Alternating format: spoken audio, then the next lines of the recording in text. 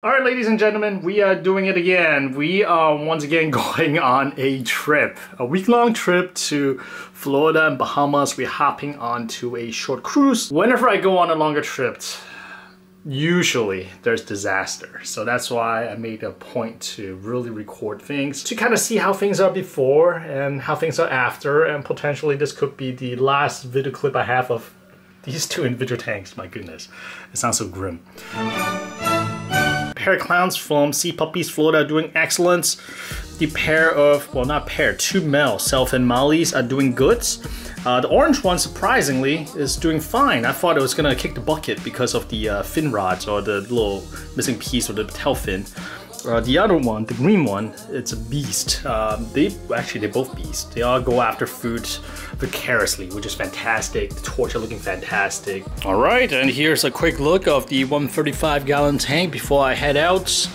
I've been just spoiling the tanks of like twice a day nori feedings, and look at the yellow tank. The head and lateral line disease is pretty much reversing course almost all the way through. I'm really happy to see this. Did not do anything special. Normal cell cone because of the crash before. I feel like I'm feeding some of the bacteria, especially with Celcon, which may contain amino acid. Don't take my words on it.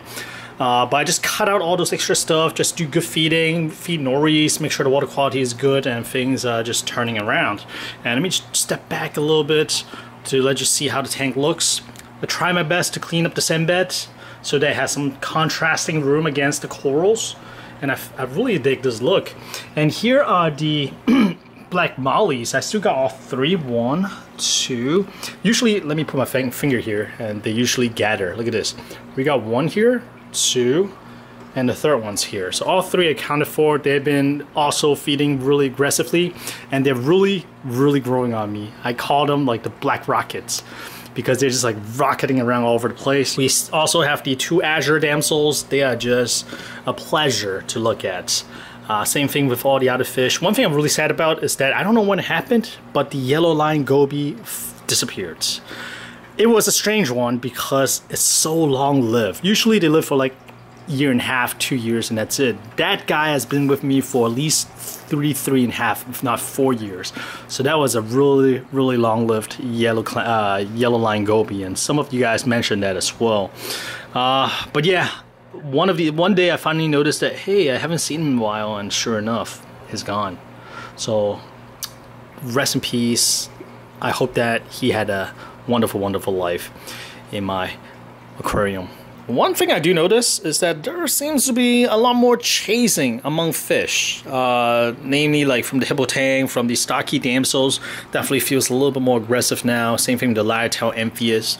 I'm not sure what it is. Maybe it's all the new fish that was introduced, like the black mollies and the azure damsels, but it do seems easier to route up these days. Or maybe it is the nori sheets. I don't know. They're just kind of like jockeying for position.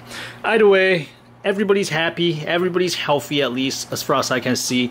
And this is just like a quick overview of how the tank looks before I leave off to the cruise for a week. I'm really crossing my fingers. I have my camera set up. These are the really affordable Wise camera. I got 2. One pointing at the sump to make sure the water level and stuff like that is sound.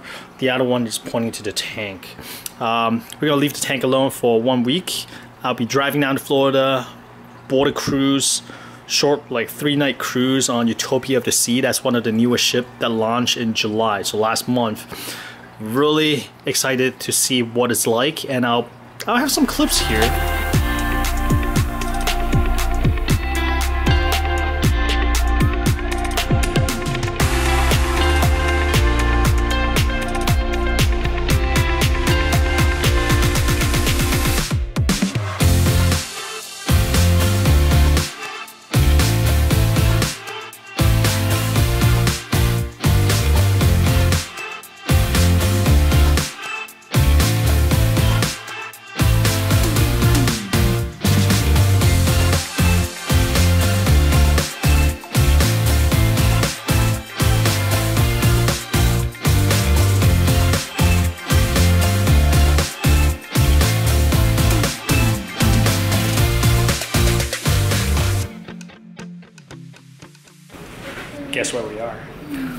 incidents. This is a part of the cruise not a lot of people see, huh? This room right here.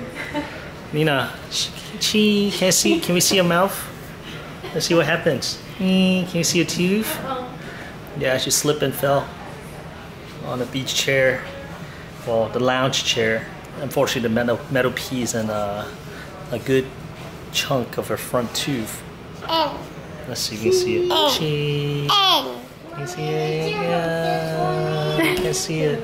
Okay. Now she can sing that Christmas song. All I want for Christmas is my 2 front teeth. 4 to 6 weeks later. And we're back! What's up, Reefers? I am in need of a haircut, but you're not watching this video for this. You're watching this video for this. So let's really quickly talk over the 135. I've decided to talk about a mangrove tank in a different video because there are a lot of things I want to talk about in this tank since the crash. And it has been about almost a month since I've been back from the cruise. Life has just been flashing by so quickly when you have kids. First thing we want to cover is the recovery from the crash. I think we have pretty much gone over the hump. For the most part, all the corals that survived and is regrowing. For example, for the longest time, I'm not sure if the Bill Murray is gonna make it because it started dying off in the middle, as you can see right there. But it has stopped, and since then, you can see that it has started growing over that spot. For the goldenrod though, I think that's still kind of playing out. You see that there are clusters in between the corals that got taken over by algae. In fact, you see some bubble algae growing in there as well. So I've decided not to really mess with it, just kind of let it play out and see what happens. And the gold coloration has not fully returned yet. You see the green is like nice bright green. The goldenrod has more like a green hue, but I think that'll come with time. Just give it a little time and we should be okay. Here's a quick top view as well. Aside from the goldenrod, the green slimer is definitely the dominating SPS for this tank at the moment.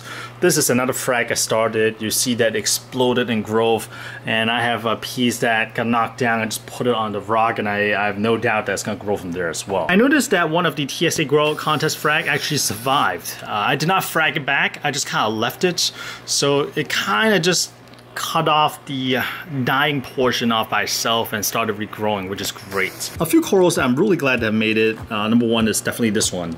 This gold or bronze Monty with a nice red stripe. This looked fantastic. By Reef Sensei, Jim Telegram has a nice piece as well and looking awesome as well. So I'm looking forward to see how the red develops among the gold. Another Monty that I'm really glad to have made it is this guy right here. I believe it's called Kung Pao. I think I got it from TSA.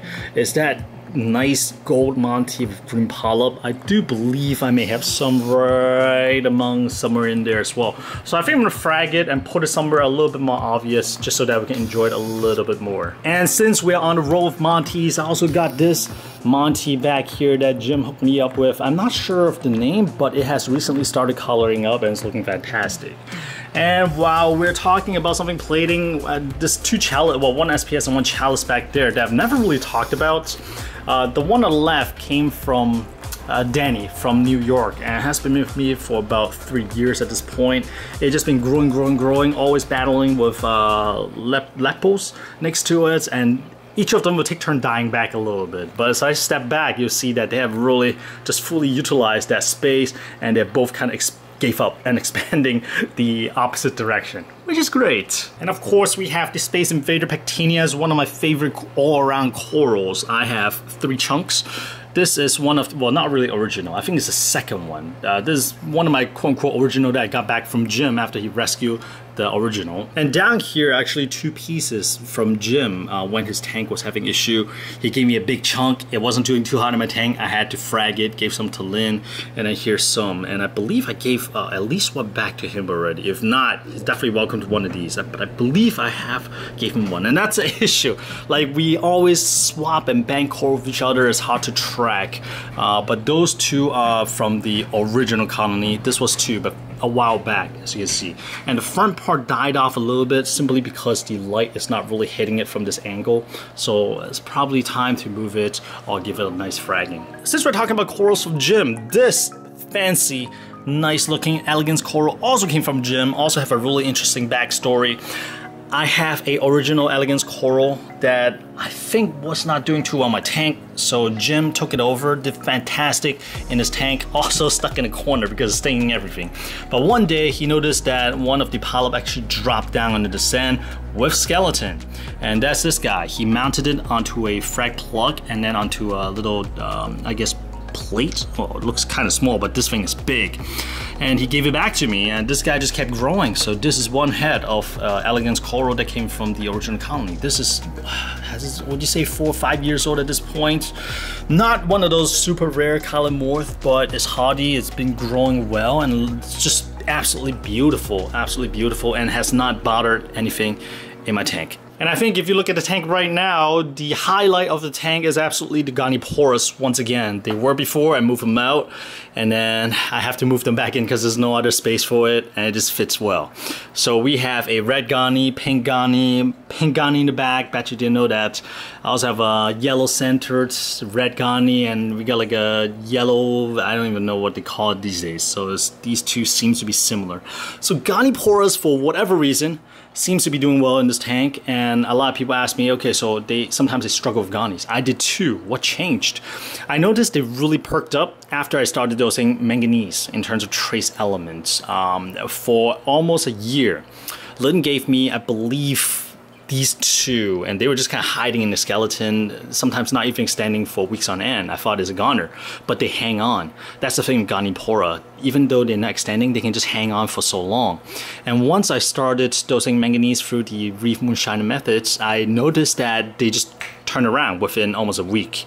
And I really pinned the success of Gonipora in this tank to the dosing of manganese. So if you're ever wondering, that was it. And that's kind of like my answer, and I stand by it.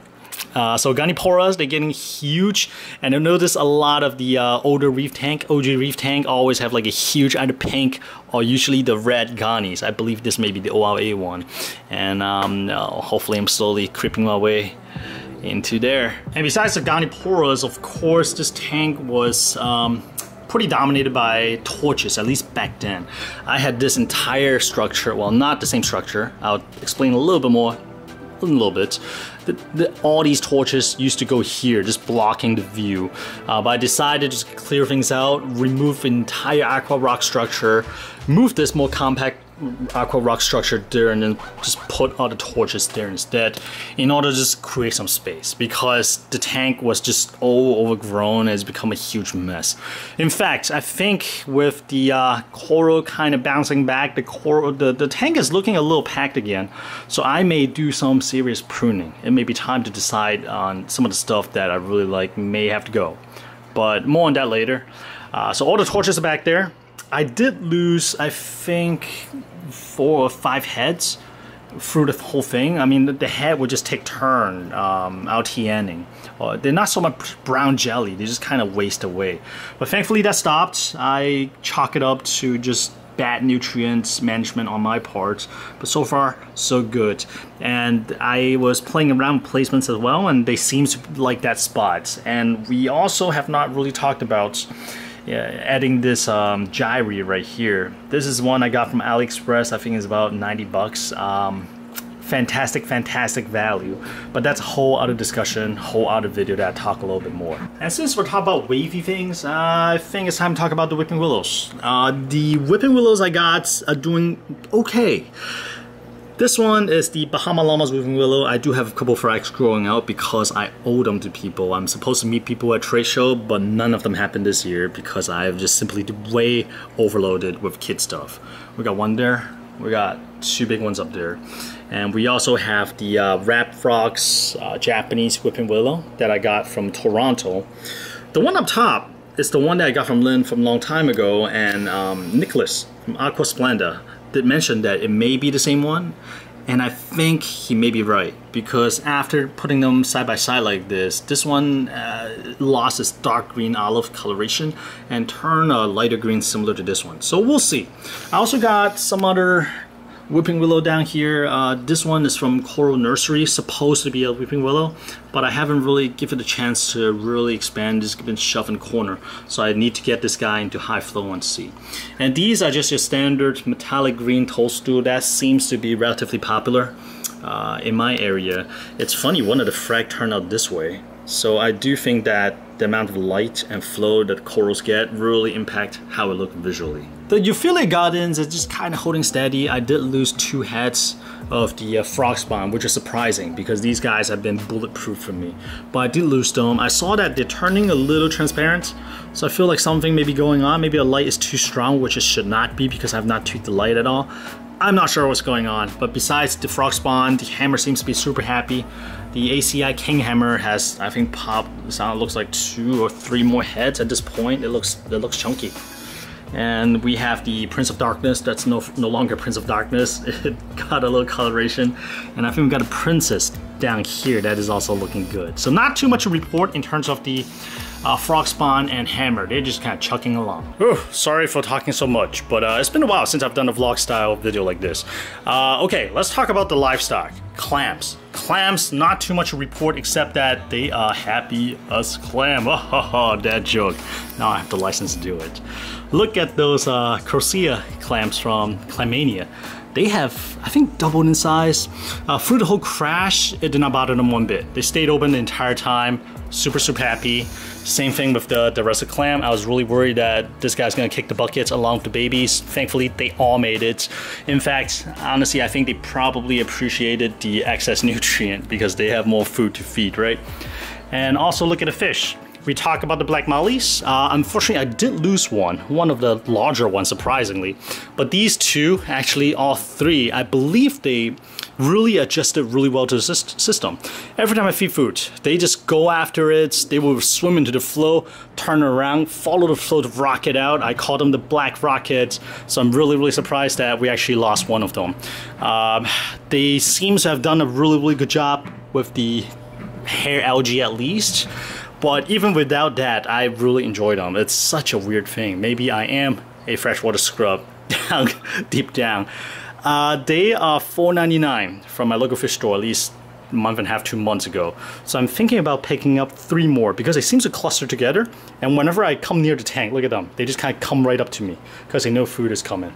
They're stiff. They have personality, surprisingly. Even my damsel doesn't just ignore me. And by the way, the Azure damsels are doing so fantastically well. They add some nice motion to the tank. They're not big and clumsy while they frag up corals like this. I bet that's from my hippo tank. The stocky damsels doing really well. Now is running with the big boys. It is much larger than I was expecting. Like, haven't known the size, I probably may have skipped it because of the size and the bioload. This really reminds me of one of those African flameback angel, but I do believe that they are less problematic than if you want to do a African flameback. Price wise, normally if you buy it online, I think it's about 60-70 bucks in store. I was able to find them for, I think I paid, was it 50 or 60 from a local reefer that I was trying to rehome him because it's getting a little too aggressive. His tank is a little bit smaller. Amphias are all doing fantastic. I assume these are fully grown because I've had them for 3.5, 4 years almost. I did lose one, I think, was it last year from jumping, the male actually. I had the lid off for 1 day. Next morning come down, I was like, oh, whoa, what? And the male jumped out, and this is actually one of the female that took a spot. So right now I have 1, 2, 3, 4, 5 leather-tailed Amphias. I don't think I talked about it in the video. I may have, I don't remember. Things have been just a blur for me. So 5 leather-tailed Amphias, no complaints at all. They eat well, play well, have nice motion. They're just getting a little bit large. But again, I hope that they are fully grown at this point because they've been in the tank for a while. The tanks, the yellow tank. The head and leather line erosion seems to have stopped because I've stepped up the nori feeding to him and he's looking brilliant as ever. This guy's here to stay.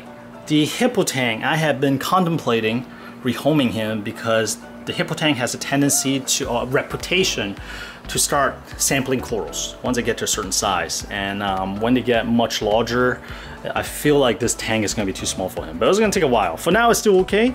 I feel like maybe another 1 or 2 years, maybe okay. And I know some people say that, yeah, the whole lifetime should be okay. But ideally, I believe this type of tank will do much better in a 6-foot tank. This is a 4-foot tank, but a little bit deeper, 30 inches deep instead of standard 24 inches. So I still feel okay with it, but at some point, this guy I know will need to find a bigger home for him. For the next fish, I may need to feed a little to see if he'll come out. All right, let's see. Are you coming out? Oh, there he is. Upside down goby. Look at this guy. So these are super cryptic fish. I spooked it. Just swam back. For a while I have 2, but these days I've only seen 1. So I suspect maybe I've lost 1, but they're so cryptic that I did not even see the first one for 6 months. I thought it died, so I bought a second one. So for a long time I had 2 in this tank, and then until one day, almost a year later, both of them showed up at the same time. Like, oh! So who knows? Maybe it's there, maybe there's egg and just kind of guarding the egg. Do they even guard egg? I don't know. But I just know that up to a couple months ago before the crash, I see 2 of them once in a while would hang out pretty close to each other. But for the last 2 or 3 weeks, I've only seen 1. So fingers crossed. And speaking of pairs, we do have the Bengal Cardinal still, just kind of hanging out. It's not really doing much in this tank. So they're just kind of there. I know it's kind of like a bad thing to say about fish, but that's how I feel. They're just kind of there at the moment. I'm still hoping that they will breed for me. Please. Pretty please. So we'll see how things goes. And one interesting addition that I want to mention is tiger sand conchs or sand tiger conchs. I recently added one more and they've been seeing each other. In fact, this was right before the whole SPS crash fiasco. I'm not sure if it's related. I'm not going to speculate. I ordered some cleanup crew and yeah, things went haywire after that for whatever reason. And the 2 conchs have just been hanging out once in a while, which is really interesting to see. I thought they would have no personality, but hey, what do you know? But I don't see the other one, so I'll keep an eye out and I'll update you guys in the next video, I guess. Oh, look at this. This is another coral from Lynn that came from Pacific East Aquaculture. I believe she called it the rainbow chalice. If you look really carefully on the eye, it has a rainbow color. I'm not sure if it's gonna come through in the camera because it's so subtle. But before, the eye seems to be a little bit larger for whatever reason. The coloration, at least the ring of color around each of the eye is much more apparent. But over time, hopefully it'll go back to its former glory. But finally, to cap it off, what I'm really happy about is zoas. The zoas are actually opening now. For months, all the zoas are closed and looking sad. But I know the tag is back on track when all the zoas are opened. Look at this. Even random ones I see on the ground. Look at the rock. You have some zoas. That plug that I thought, where is it? That plug that I thought was empty. Turns out it was a plug with zoas on it and it opened up. So that tells me that, hey, maybe things are not so bad anymore. But looking at it, yeah, I need to kind of clean up the aquascape again because things are getting cluttered once again. I do like the negative space in this corner. See? So instead of just like packed full of random stuff, now you actually can sort of see the scape. Well, we still got random stuff right here. I hope you guys enjoyed this video. If you did, leave a comment on what is your favorite coral in this tank at the moment.